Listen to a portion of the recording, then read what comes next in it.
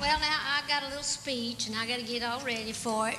But first of all, I'd like to say what an honor it is to be here. Now, I can sing all day, but I get nervous when I have to speak.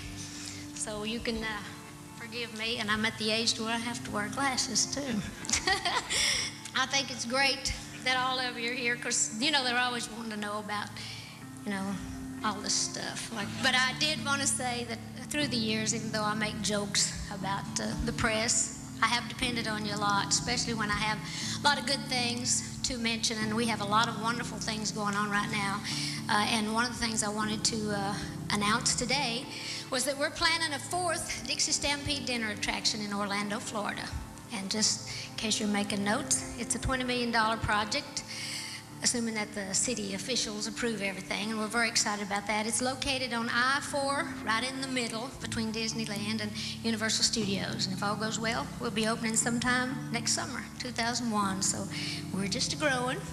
And second, we've started a partnership in Australia to build a 5th Stampede there in Surfers Paradise on the Gold Coast. And a little later on, I'm sure you're going to be asking some questions, so we'll have more information if you want it. Also outside, they have packets of information on any of the things I mentioned today. If you want more detailed information, you can pick that up on the way out. Of course, you know, this is going to be our 15th season at Dollywood. Just seems like yesterday we started that, and we got a lot of great things going there, and that's our theme park, in case you don't know, back there in the Smoky Mountains. And of course, we've put $100 million into that so far, and we've entertained over 30 million visitors since we started, so we're very, very proud of that. And we're building a new children's attraction for this particular season. It's called Dreamland Forest, and that's going to be our big deal this year. And next year, which we didn't get it done in time, we were planning for it for this year, but we have a big $20 million water park going in. So we're just entertaining all kinds of folks up there in the Smoky Mountains. Of course, you know the Smokies, might as well get a plug in here. It's the most visited national park in the United States. We get like about 10 million people going through there a year, so we get a few of the spillovers when people get tired of camping up there in the Smokies. They come see us. Anyway, you're all invited to come down to the opening. We'll be having our big parade. We always have a parade on Friday night to open everything, and then on Saturday and Sunday we have our big grand opening, which we're still looking forward to. And of course, a lot of people want to know what I'm actually working on for a lot of my own stuff, and I'm writing some music for some movies that I'm doing. I'm doing a few television movies of the week. I have a movie that's coming out this fall, hopefully on CBS. It's a gospel musical with me and 2 black girls singing. We're called Milk and Honey, and we actually have a real wonderful story. We haven't cast that yet, but we're looking at people like Patti LaBelle and Gladys Knight or somebody like that, if I'm lucky enough to get them. But anyhow, we've got a lot of fun things going on with that. I'm doing a remake on Turner Classic Movies of the old Judy Holliday movie of Solid Gold Cadillac. Remember that one? So I'm looking forward to that. So I'm doing a lot of things like that, in addition to just doing, actually creating some things for feature films through my new production company, which is called Southern Light. I have been blessed, and it always gives me great pleasure to know that I can do something to try to give back. And working with the kids, no matter how much I joke or kid, I really am very, very proud of the work that we're doing through the Dollywood Foundation and with the little imagination library that we have going that you spoke about. Of course, most of you know that I grew up in the Smokies, like you mentioned, in a family of 12 kids.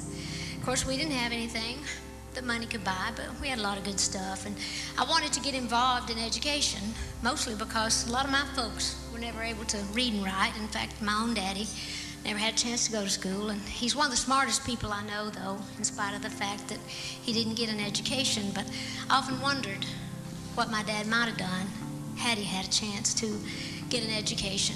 And of course, like I say, there was 12 of us kids, and 6 girls, 6 boys living back there in the Smokies in a little, you know, most people had like 4 rooms and a bath. We had 3 rooms and a bath. And we had running water when we'd run and get it. Of course, we didn't have television. Well, there was a local show. In fact, we had a little local show there. It was kind of the forerunner of that show they had on a few months ago called How Would You Like to Marry a Multimillionaire? Remember that? Ours was called How Would You Like to Marry Outside Your Immediate Family? Just thought I'd throw that one in.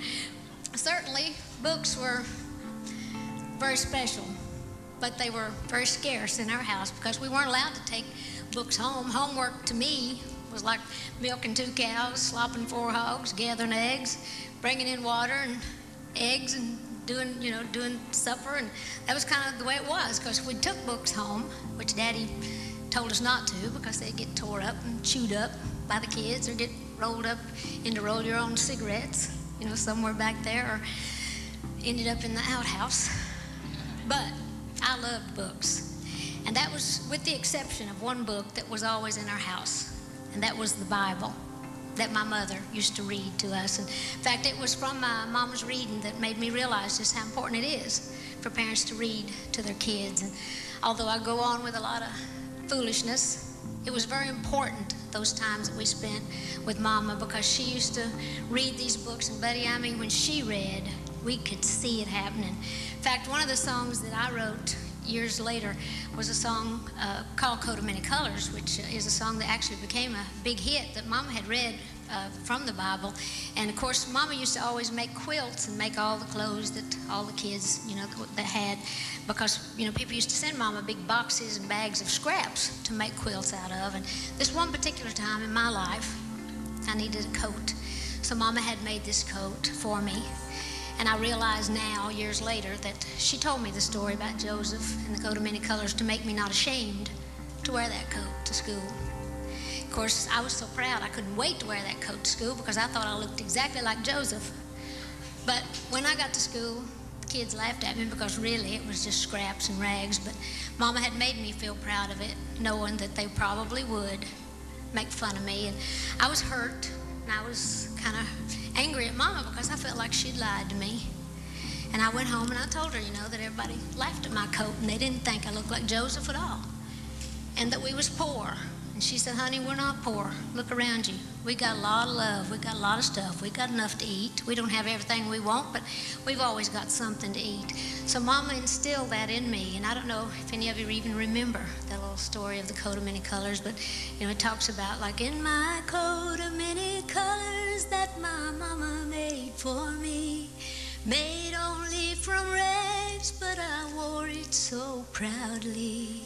And although we had no money, I was rich as I could be, in my coat of many colors Mama made for me. People will make fun of you, and people kind of point you out because you're different. And I know that memory really, really hurt me, and for years and years. And it was only after I wrote that song and it became a hit that hurt left me. It's amazing how healing money can be. I thought, well, you know what? It's only right and fair that I'm going to take this money that I made, my first royalty check, and buy Mama something special. So I was living in Nashville at that time, and I went back home to East Tennessee, which is 200 miles, east of Nashville. So I said, Mama, get your pocketbook. I'm taking you to Knoxville, and I'm going to buy you the best mink coat they got. This was years ago when people were still wearing mink. I was very proud of that particular little coat, and I just trailed way off my story, didn't I? And it's not about just clothes. Sometimes it's about the color or the size or just being different. And you probably noticed that I still dress a little different. But I wanted to wear something bright and shiny today, because I knew this was going to be a dark room, and I wanted to show up because I love to be seen. A few years ago, I started a public foundation called the Dollywood Foundation, and that's to help kids in my home county. We started out to help the high school dropout rate, and we did too. In fact, we were able to change it from over 30% to less than 6% in about 5 years, and I'd say that's pretty good. I had a lot of help with that.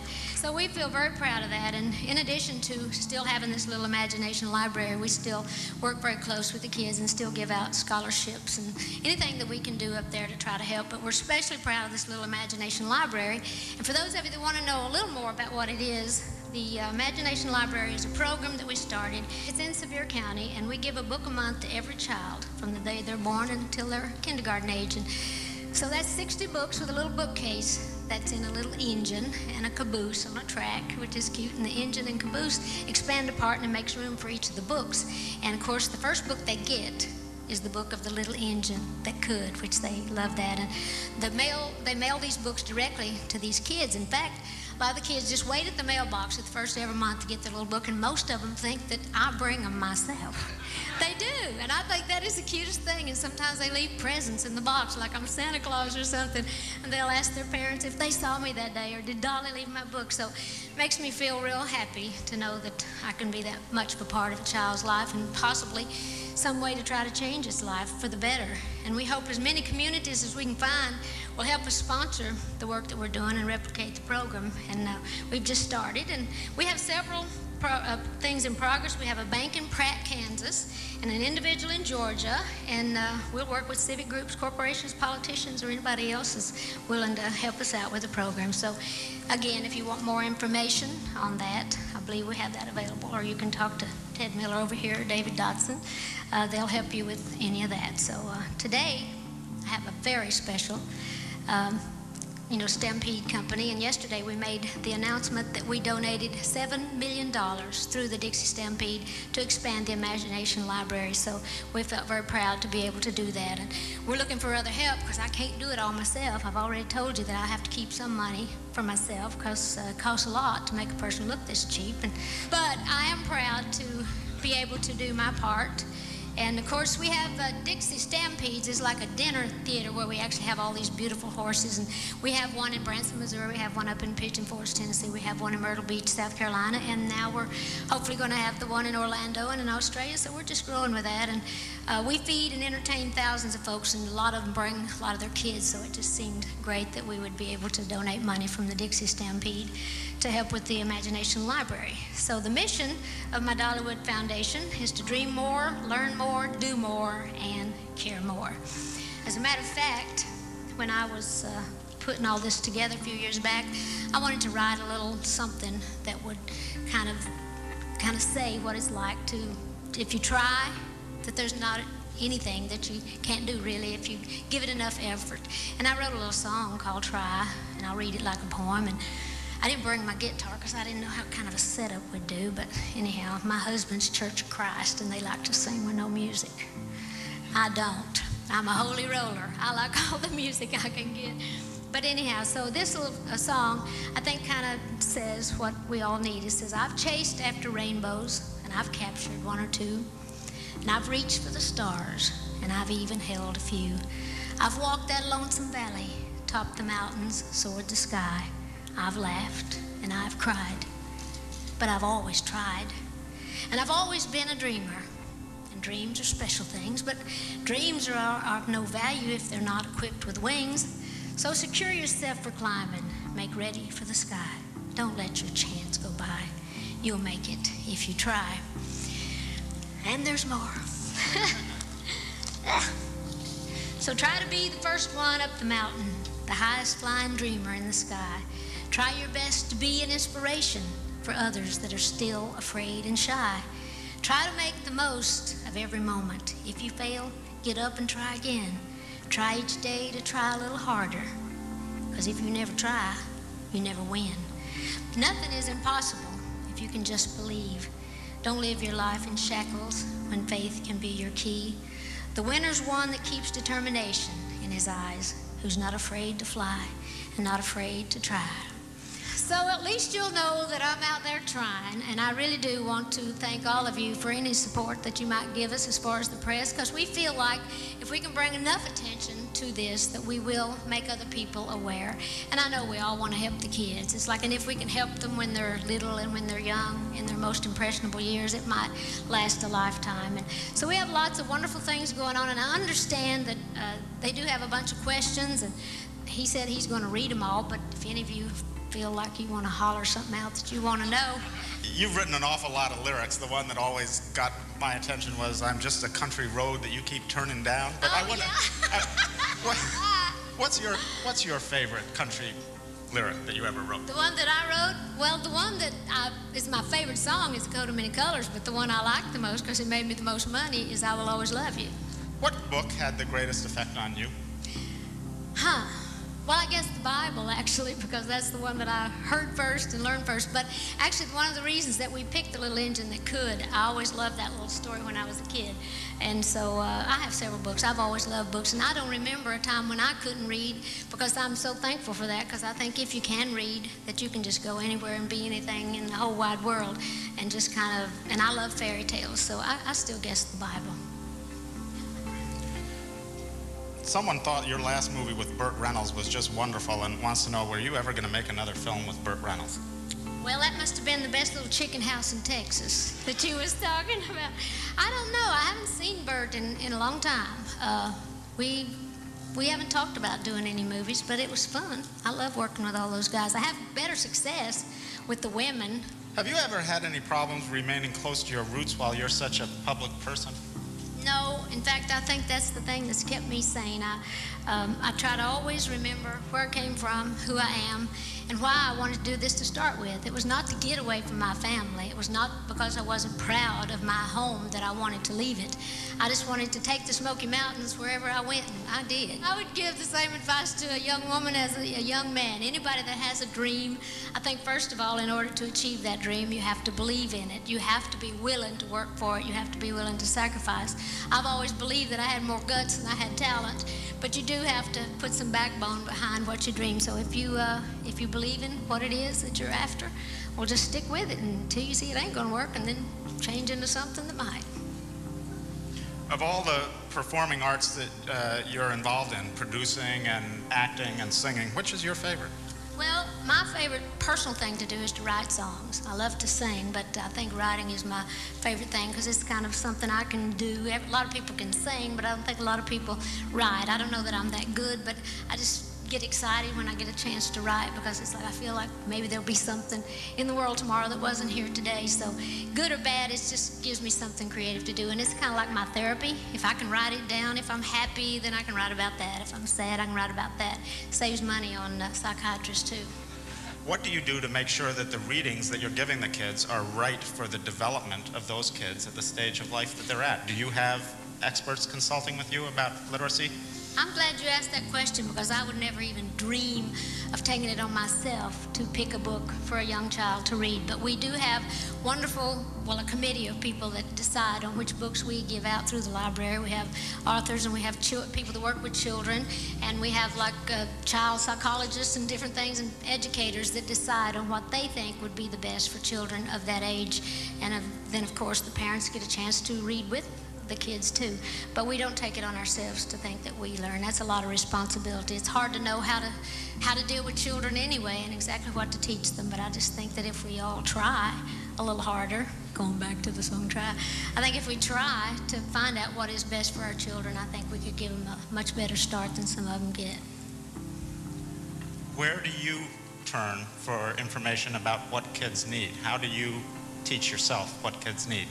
Well, like I say, even as a parent, which I have no children, I've been instrumental in helping raise several of my younger brothers and sisters, but you really have to pay attention to the child. You have to actually respect the nature and the personality of a child, because every child is different. My mother was a great example of that, because she had 12 children, 6 boys and 6 girls, and every one of us were different. We have similar personality traits, but our desires and our needs were completely different. So you have to turn to God for the first thing, like my mama would. That's what I do, if I'm needing direction about anything, and especially about children. And then again, as I say, you turn to the people, the experts, the people that's supposed to know, and just hope that you're doing the right thing.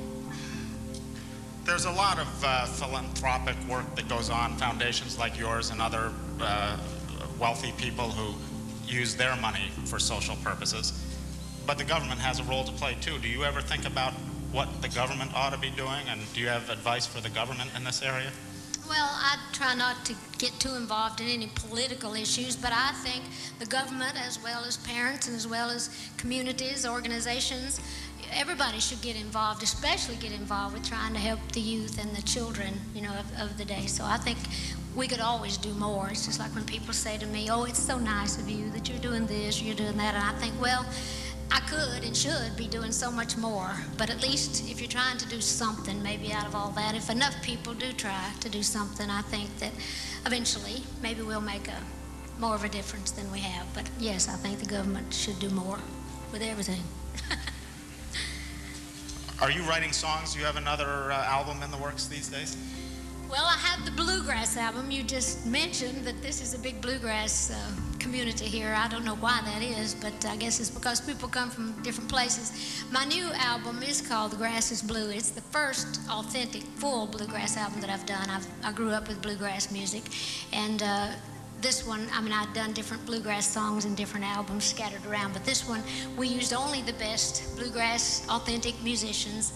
And the difference in bluegrass and country, for those of you that don't know, it's like in bluegrass, you work twice as hard, get half the money, but you have twice the fun. It's the great music, and it's all acoustic is the difference. It's the harmonies that make it so special, and all the acoustic instruments like mandolins, banjos, and no drums, no electric bass or any of that. But I plan to actually get more involved in music, you know, like the folk music. In fact, my next album hopefully is going to be a folk album, and so we may call it Common Folk.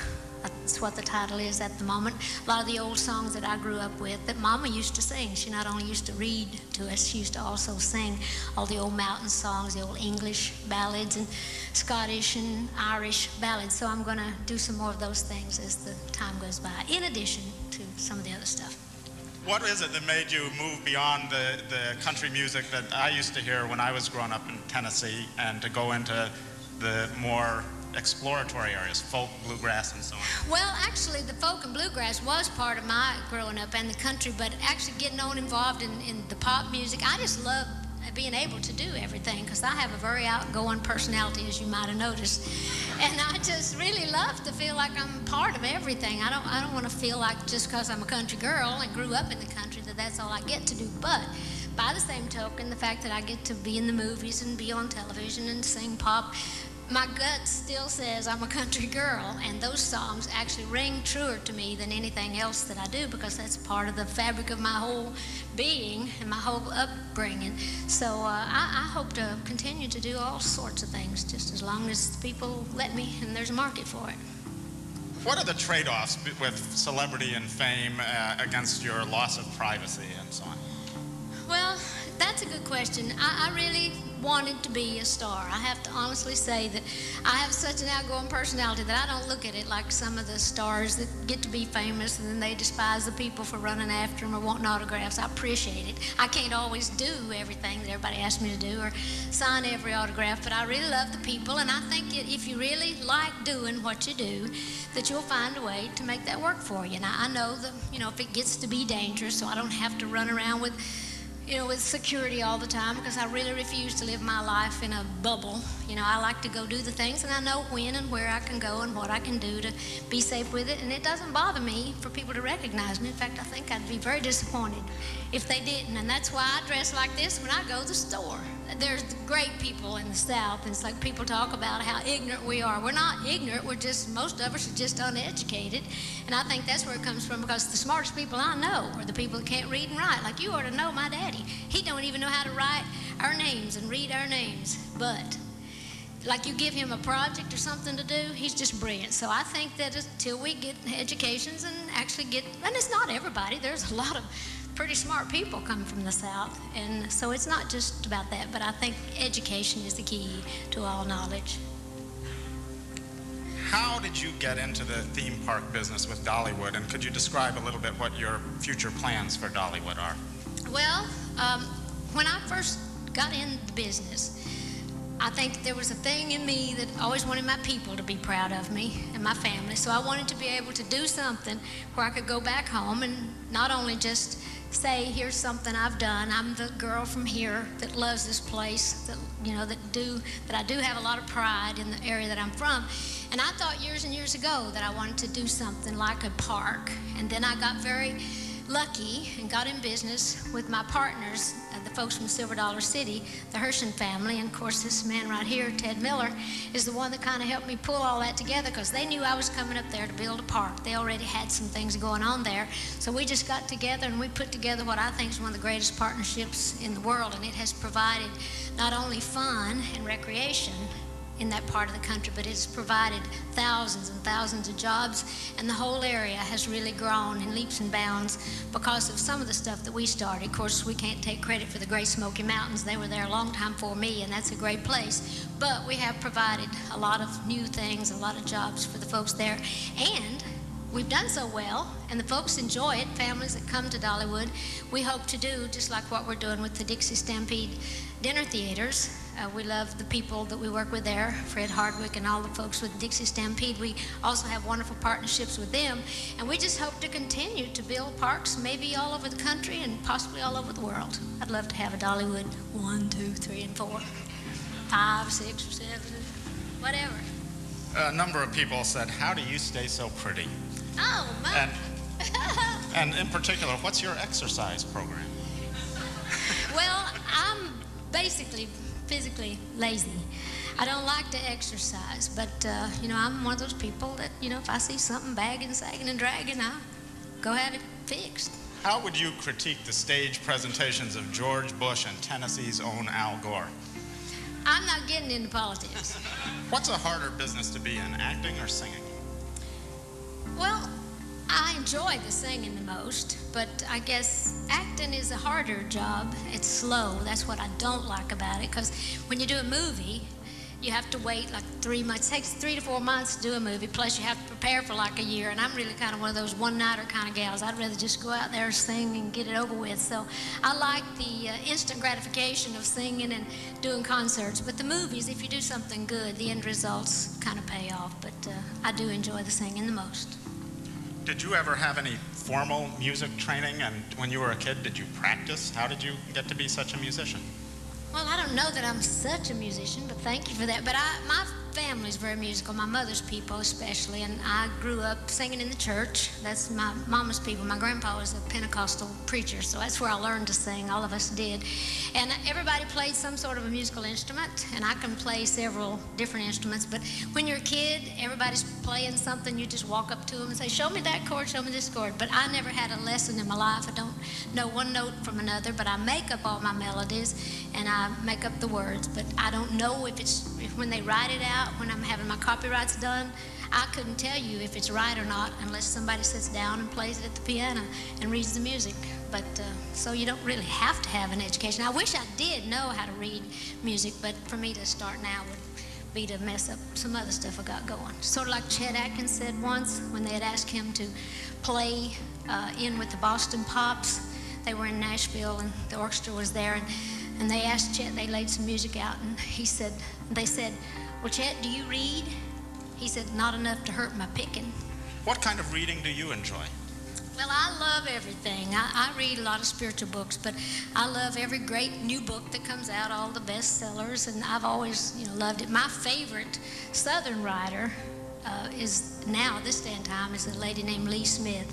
I love all of her things, and she's a lady that lives in North Carolina, and she's written some great things, but I read all sorts of things.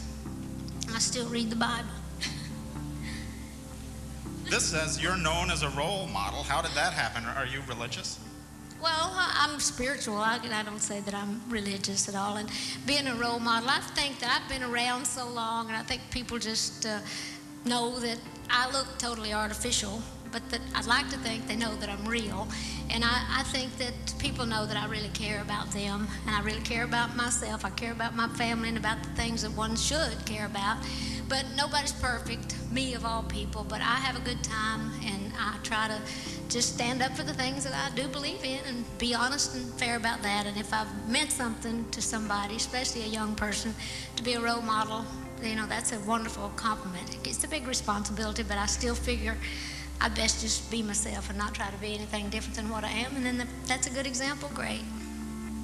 Do you find that foreigners appreciate country music, and do you find that they understand what's going on in the United States? Well, I really have found through the years, and I've traveled all over the world, but there are so many people that love country music that it's amazing to me. And even like when we go to Japan, it's like I'm very popular in Japan, believe it or not, and they don't know a word I'm saying. I think it's because I'm little and short, and I think whatever, they seem to like little blondes with big biggins, and but they just, they just seem to. I think there's something about country music that you feel. I know certainly, like in Australia or like in the places where you actually can understand it, like in Ireland and in England and Australia. That's why I was talking about having great fans in Australia. They appreciate it, but I think people feel the emotion that's sung in country music, and I think emotion doesn't have a language. It just kind of speaks itself. It has its own language, and I think people mostly just love it because they feel that it's something real, and it touches them somewhere in the deep parts. Now, do you take much influence from foreign music into your own music?